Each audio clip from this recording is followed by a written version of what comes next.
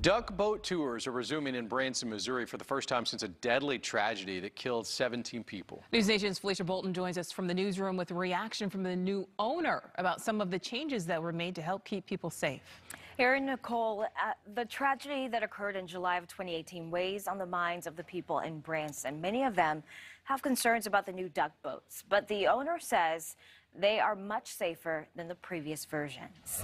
It was in 2018 when 17 people lost their lives in one of the deadliest U.S. boat tragedies in recent history. This new boat tour company is using a hydroterror. The company that makes them calls the vehicle unsinkable.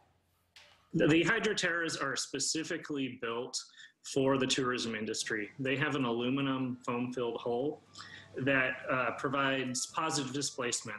They also have a 4-foot freeboard, allowing them to handle much rougher waters, and many other modern safety features. We think there's a great opportunity to do things better.